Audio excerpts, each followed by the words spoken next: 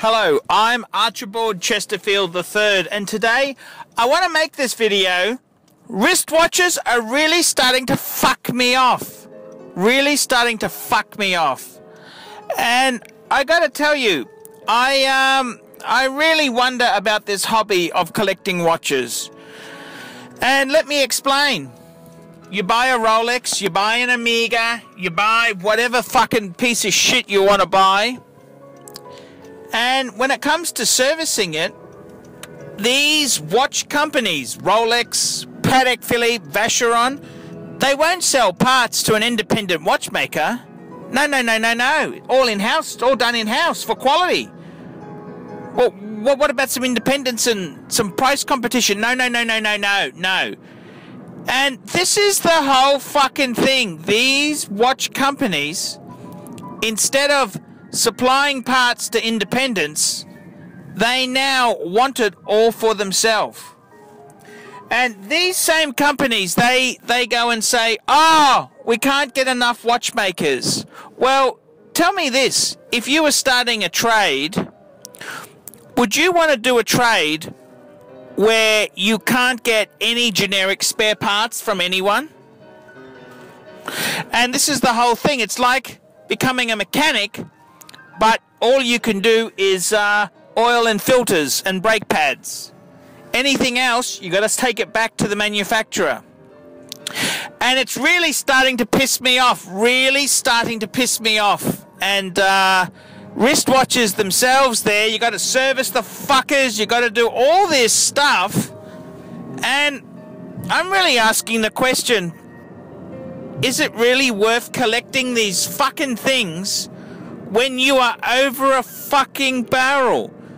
You are over a fucking barrel.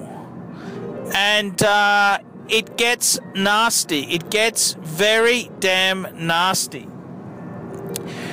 You collect these things and you're tied in to the manufacturer for a long time. And I had this experience with AP. I had an Audemars Piguet 3-hand with a date. Automatic. It even used a Jaeger-LeCoultre based movement.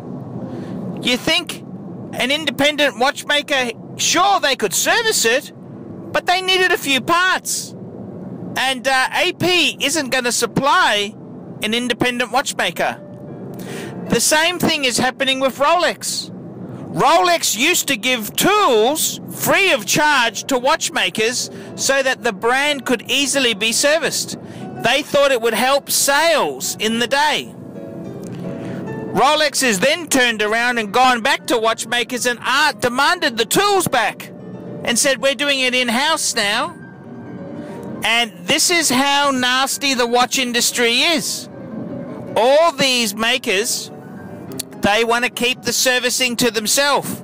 So there's no way in the fucking world, if you were thinking about becoming a watchmaker, you'd feasibly want to do it, because you can't get spare parts from any of these people. They won't supply you.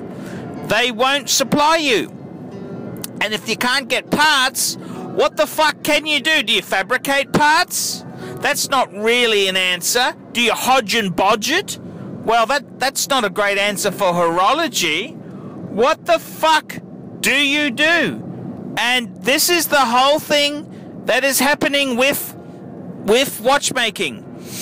You are becoming so tied in to the manufacturer. And at least with very popular luxury models like Rolex, there is a sea of parts out there. But these newer Rolexes, they're bringing in things to make them so that you're tied to them. How the fuck would you get a replacement ceramic bezel if one was broken? How the fuck would you get one? Well, you'd have to send it to Rolex, and they would then screw you over for a service as well. They'd say, oh, the integrity's been breached. We'll have to do a service. $1,000, sir, plus the bezel. And this is the whole thing. It is fucking nasty. It is nasty. The independent watchmakers, they're really a dying breed. Why would you want to become a mechanic if you can't even get spark plugs? You can't even get any parts to fix a problem. And that is how bad it is. That is how nasty and bad it is now, fuckers. So, watches, is it such a great hobby? Well, I love my watches, but I can see this being a very silly fucking thing to collect. If they're gonna be such cunts, if the manufacturers are going to be such cunts, why have a collection of them? Why not have a small compact collection? That's it. That's all you need. A couple of watches. That's it. What the fuck do you want to build a huge collection when you are fucking over a barrel? They will fucking literally rape you. Literally rape you, fuckers. And there's not a nice way to put it. They will literally fucking rape you. And this is something that's been going on for a long while now, but it's the awful fucking dreaded truth. The reality is, fuckers, maybe it's time to collect something else. Maybe it's time to have 1 or 2 quality pieces and tell the manufacturers to fuck off. I'm Archibald Chesterfield III. Tell me what you fuckers think of that. Nice one, Archie. Sad video indeed.